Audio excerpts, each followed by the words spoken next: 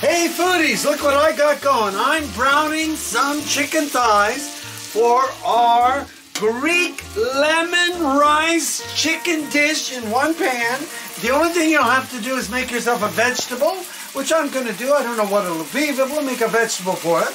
And basically what this is we are going to take these out in just a few minutes as soon as the other side gets a little brown. And then I am going to brown the onion. I'm going to put the rice in with it.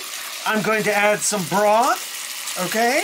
And some oregano, a little pepper, a little salt, and then we're going to put back in, bring it to a boil, and then we are going to put the chicken thighs back on top so everything bubbles and cooks together and it makes the delightful tasting chicken and lemony rice just great. You guys are going to love it.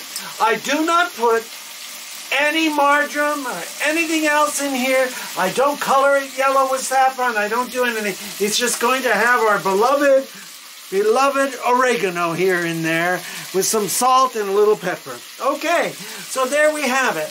I need you to watch the shorts for this as I go through building this, cooking it, and showing it later. So thanks for subscribing. We appreciate it, everyone.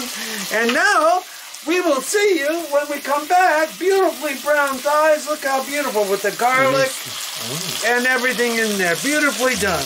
Okay, so here we have it. We will see you later in the shorts as I build up the Greek lemon chicken rice dish. Thank you all. This is Pete out.